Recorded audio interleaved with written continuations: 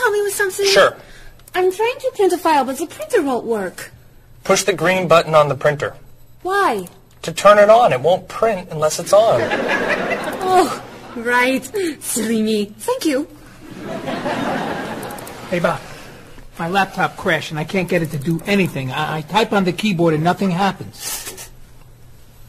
Stick this here. Why? To restart the computer. You sure? Okay, thanks.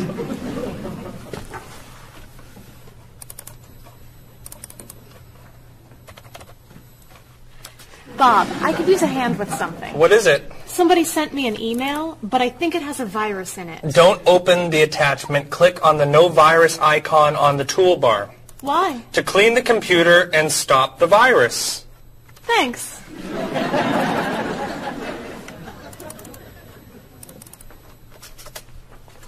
Bob, can I ask you another question? I'm sorry, but I can't get any work done with all these questions. Please, I have some very important stuff I need to finish right now. Game over. Game over. Very important stuff. Game over. How can I help you?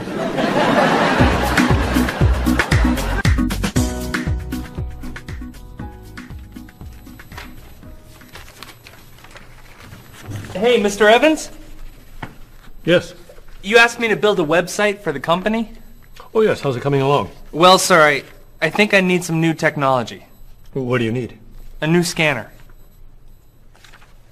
What's that? It's a scanner, sir, but it's not nearly as good as this one. This one will give us much better photos. Okay. And a digital camera would be good. What's that? It's not a digital camera, sir. It won't take pictures as easily as this one. Okay. And also a new laptop. It's not as fast as this one. I see. Anything else? A new DVD drive. And I could also use a new joystick. A joystick? Isn't that for computer games? Well, I don't really need the joystick. What's all this going to cost me?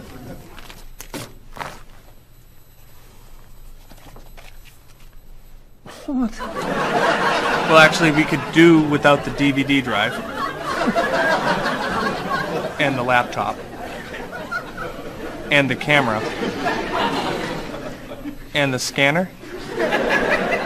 Great.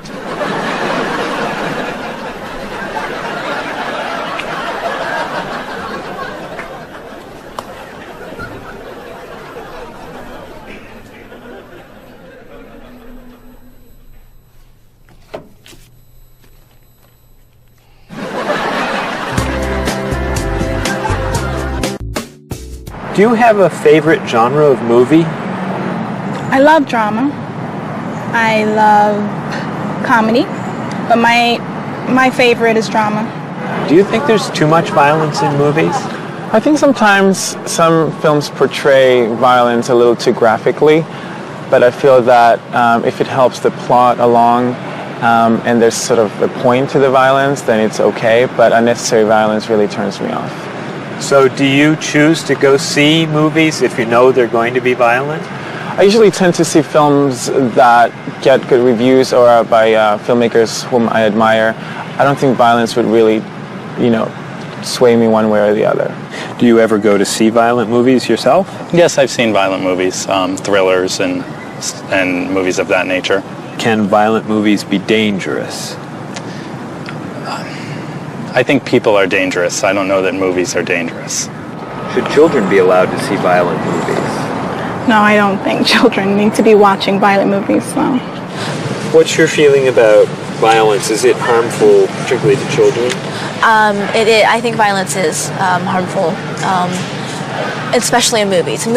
Children of certain ages should not see violent movies because they're a little more influential and don't have the judgment skills that adults do.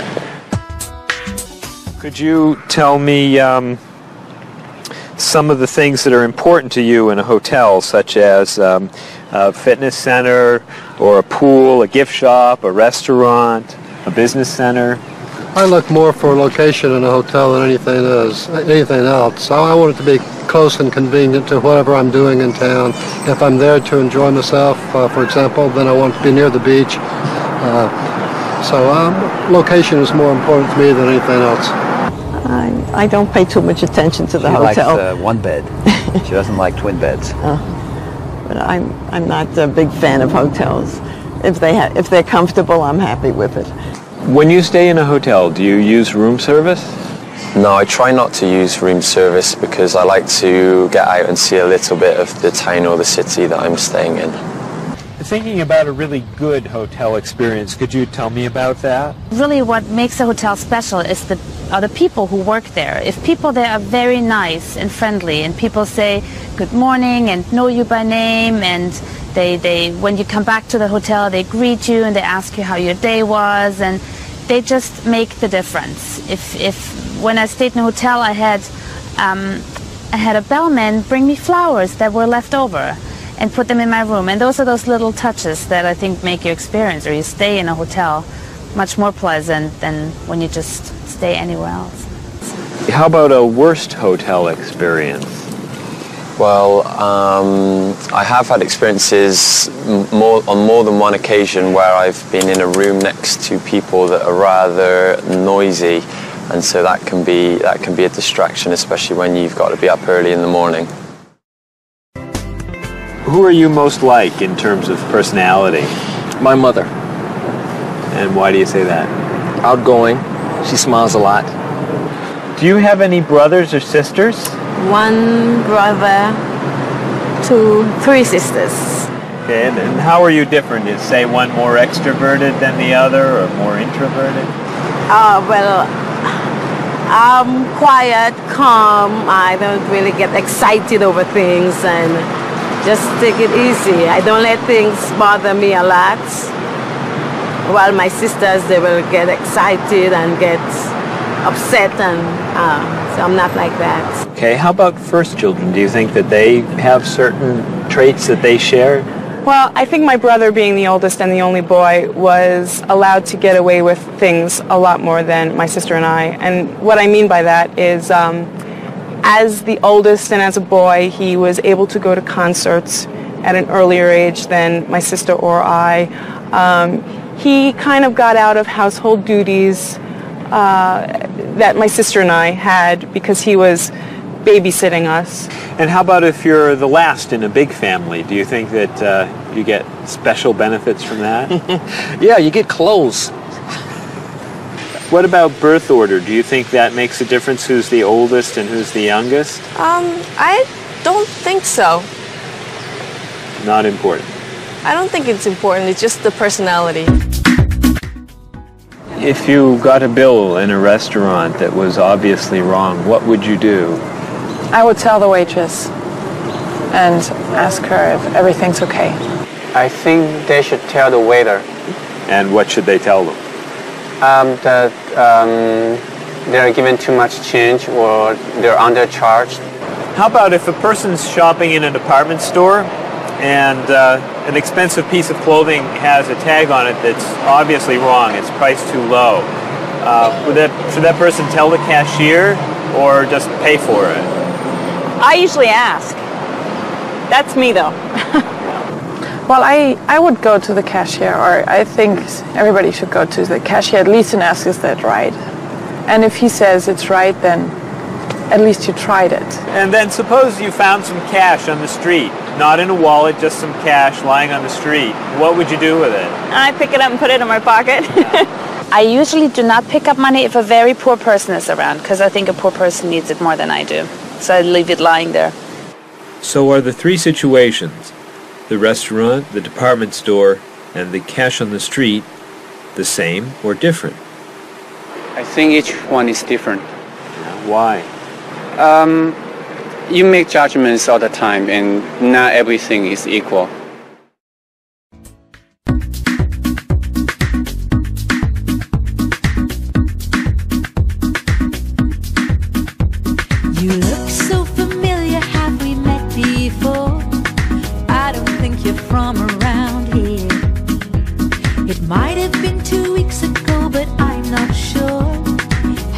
been a month or a year. I have a funny feeling that I've met you twice. That's what they call deja vu.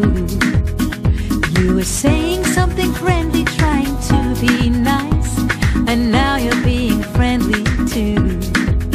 One look, one word is the friendliest sound that I've ever heard. Thanks for your greetings, I'm glad this meeting occurred. Greetings and small talk make the world go round. On every winding road I've walked, this is what I've found. Have you written any letters to your friends back home? Have you had a chance to do that? Have you spoken to your family on the telephone? Have you taken time for a chat? Bow down, shake hands, do whatever you do in your native land.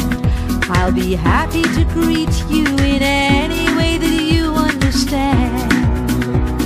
Greetings and small talk make the world go round. On every winding road I've walked, this is what I've found.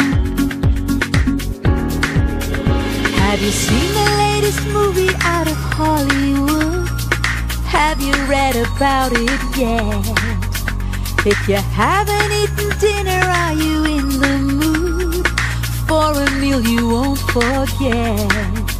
Bow down, shake hands, do whatever you do in your native land. I'll be happy to greet you in any way that you understand. Greetings and small talk make the world go round. On every winding road I've walked, this is what I've found.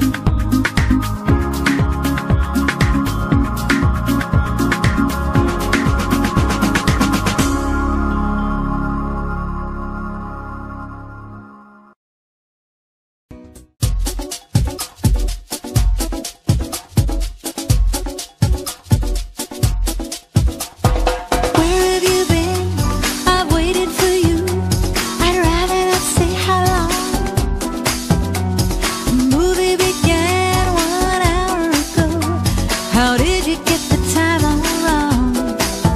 Well, I got stuck in traffic, and when I arrived, I couldn't find a parking place. Did you buy the tickets? You're kidding, for real? Let me pay you back in that case. Sorry I'm late. I know you've waited here forever. How long has it been? It's always better late than never. When that kind of movie comes to the big screen, it always attracts a crowd. And I've always wanted to see it with you, but it looks like we missed it now. I know what you're saying, but actually, I would rather watch a video. So why don't we rent it and bring it back home? Let's get in the car and go. Sorry I'm late. I know you've waited here forever. How long has it been? It's always better late than never. Didn't you mention when we made our plans that you've seen this movie recently? It sounds so dramatic and I'm so upset. I'd rather see a comedy. Well, which comedy do you recommend?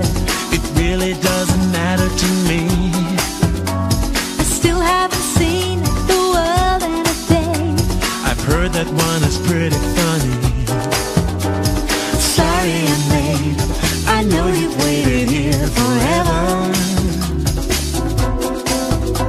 How long has it been? It's always better late than never.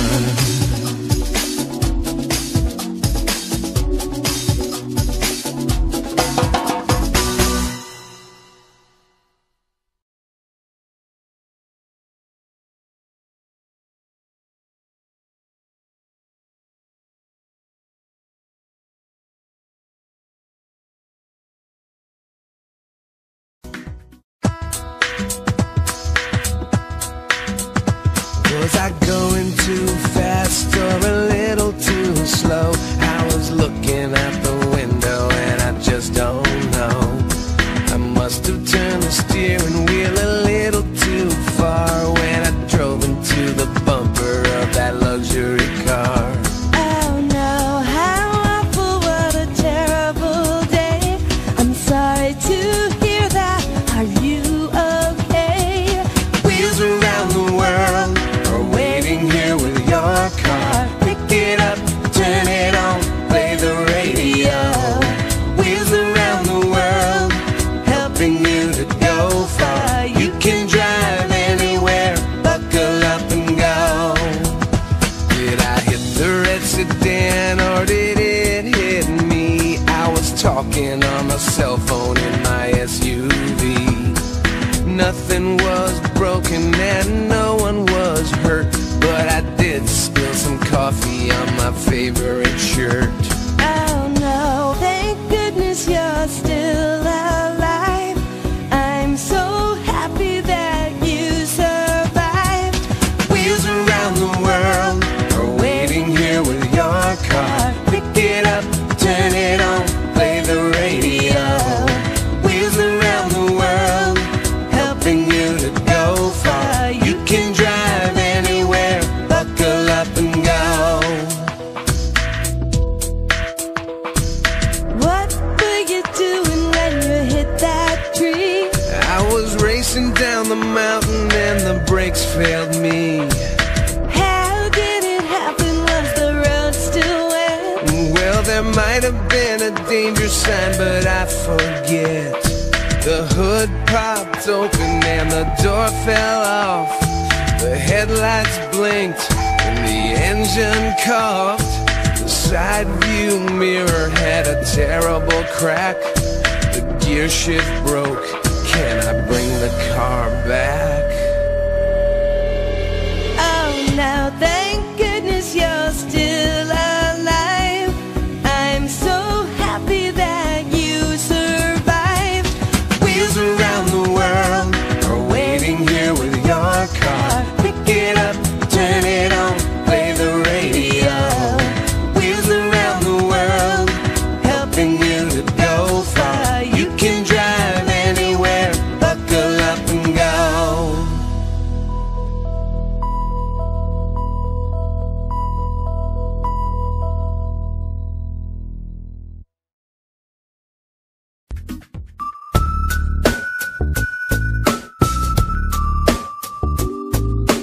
Are you sick and tired of working hard day and night? Do you like to look at the world in shades of black and white? Your life can still be everything that you were dreaming of. Just take a look around you and see all the colors of love. You wake up every morning and go through the same old grind. You don't know how the light at the window could be so unkind. If blue is the color that you choose when the road is rough, you know you really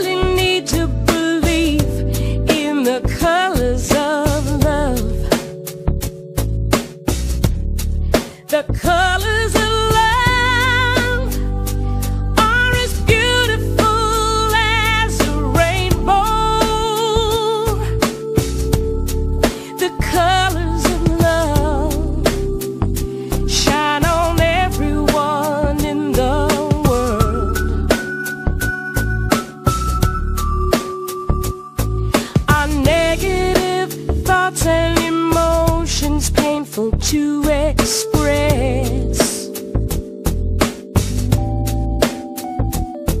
They're just tiny drops in the ocean of happiness. And these are the feelings you must learn to rise above. Your whole life is a picture you paint with the colors of love. The colors of love are as beautiful as a rainbow. The colors of love shine on everyone in the world. The colors of love shine on everyone in the world. The colors of love shine on everyone in the world.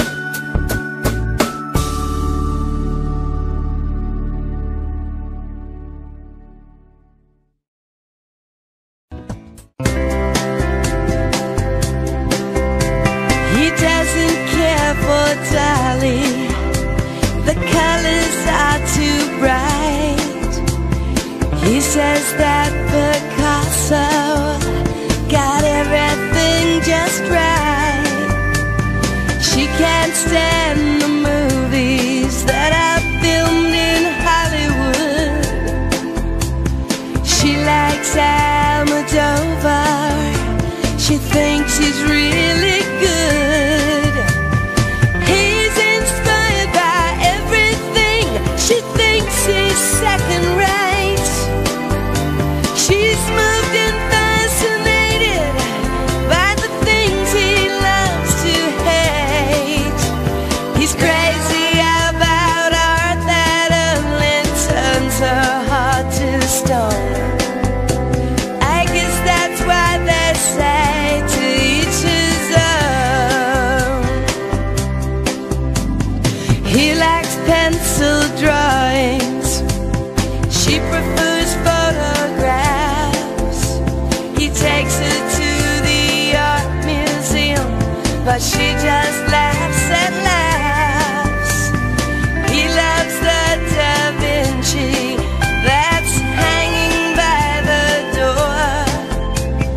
She prefers the modern art that's lying on the floor. No kidding, you'll love it, just wait and see. It's perfect in every way. She shakes her head, it's not for me. It's much too old and gray. She thinks he has the worst taste that the world has ever known. I guess that's why they say to each his own. But when it's time to say goodbye, they both feel so alone.